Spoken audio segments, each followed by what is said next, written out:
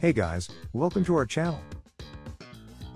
In this video, we will show you how to fix your RealMe C3 that's running so slow. The RealMe C3 is a decent phone, although its performance isn't as good as the flagship devices. For its price, the phone is pretty good, although you may just have to deal with performance-related issues every now and then. So if you're one of the users whose phone started running slow, here's what you should do.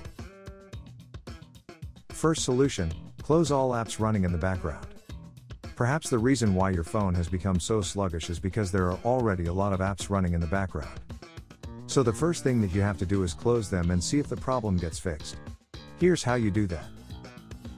Tap the Recent Apps key to view apps you've recently used. Now tap the Close All to stop them all in one go. Once you've closed all those apps, move on to the next solution.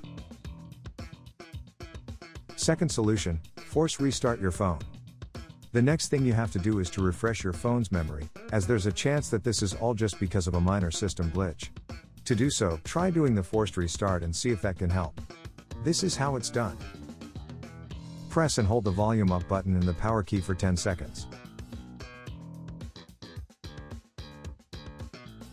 This will trigger your phone to shut down and power back up. Once the logo shows on the screen, release the power key and wait until the boot process is finished. After the restart, try to see if your RealMe C3 is still running slow. Third solution, factory reset your phone. Most of the time, performance issues can be fixed by the first two solutions.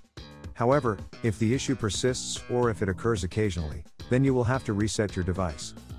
A reset will fix this kind of problem, but make sure to create a backup of your important files. When you're ready, follow these steps to reset your phone. Pull up the app drawer and tap Settings.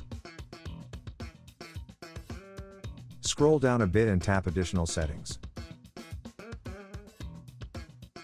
Scroll down again and tap Backup and Reset. Tap Erase All Data, and if prompted, enter your security lock. Tap Erase Data at the bottom of the screen, and tap Erase Data again to confirm. Now wait until your phone finishes the reset. Once the reset is complete, set up your RealMe C3 as a new device. We hope that this guide can help you. Don't forget to subscribe to our channel and make sure you enable the notifications so that you'll be notified when we publish new videos. Thanks for watching.